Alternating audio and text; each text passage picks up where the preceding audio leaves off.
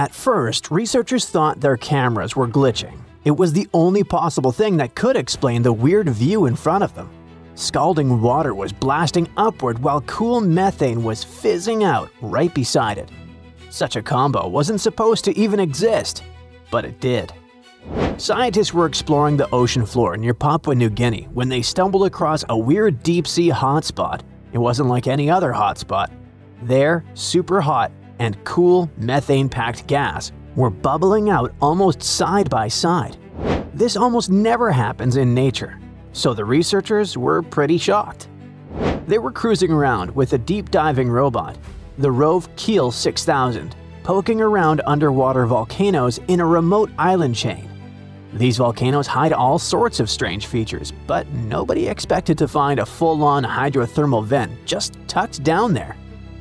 Plus, other research trips had passed through the area before and missed it completely. This time, the robot's cameras lit up the seafloor and revealed a bizarre view: boiling vents and cold gas seeping out of the seabed. They were practically touching each other. As you understand, normally these two things show up in totally different places. Hot hydrothermal vents form when underground water gets cooked by magma and shoots upward, carrying minerals with it. Methane seeps, on the other hand, come from cold, mushy layers of sediment packed with old organic matter. This stuff slowly breaks down and leaks out as gas. But at this spot, the geology created a perfect mashup. Under the volcano sits a thick layer of organic-rich sediment. Magma creeping up from below heats these sediments, but at the same time, it also heats mineral-rich water deeper down.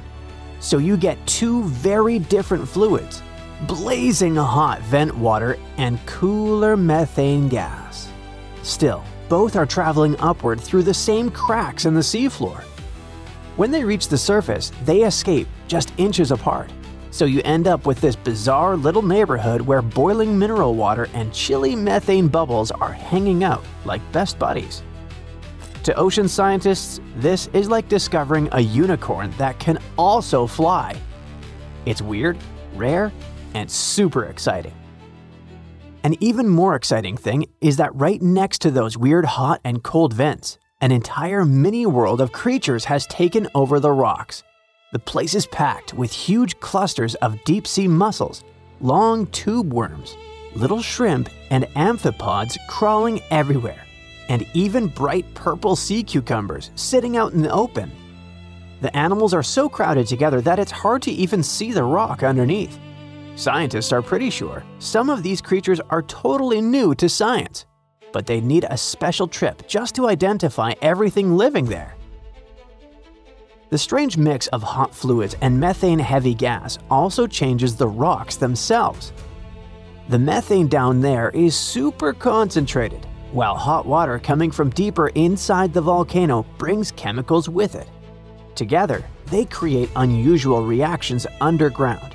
Because of this, metals like gold and silver have built up in the rocks, along with elements like arsenic, antimony, and mercury. It's like a chemical time capsule.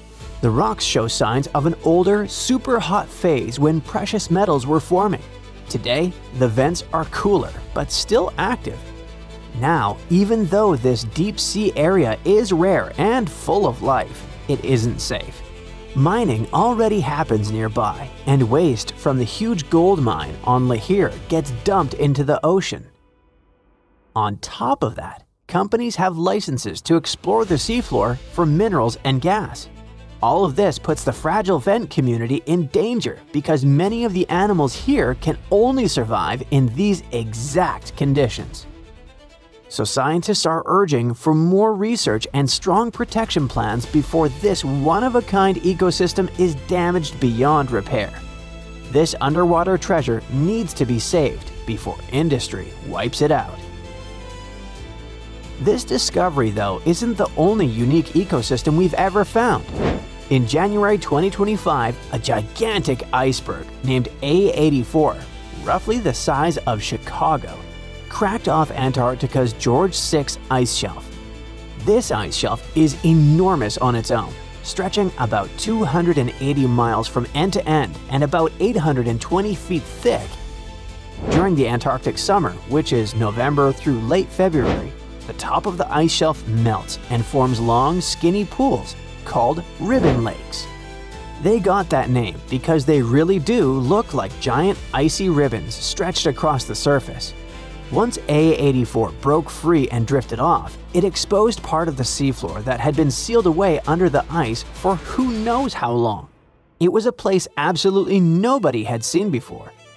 A research team aboard the ship Falkor 2 happened to be in the Bellingshausen Sea at the time.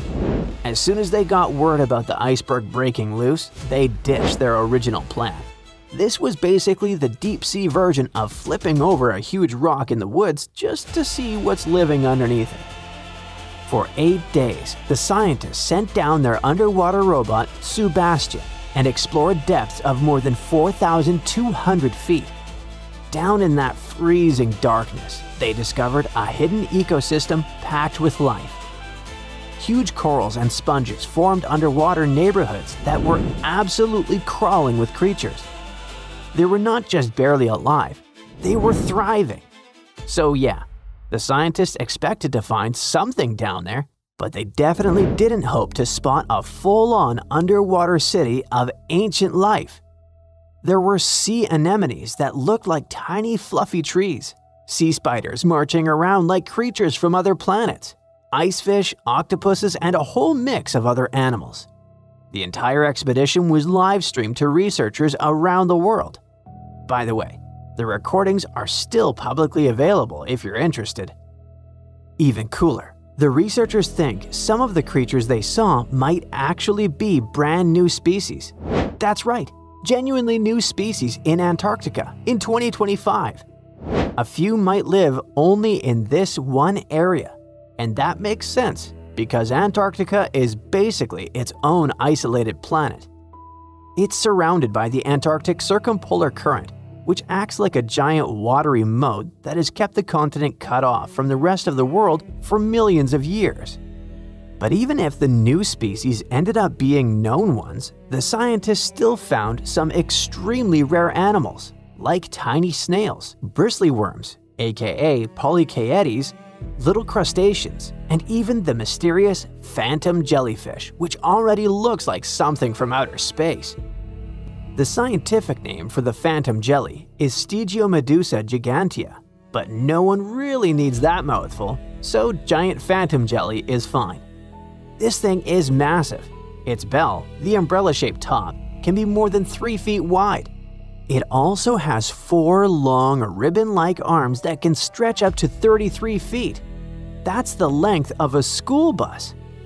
Actually, the first one was collected in 1899, but scientists didn't even realize it was a completely new kind of jellyfish until 60 years later.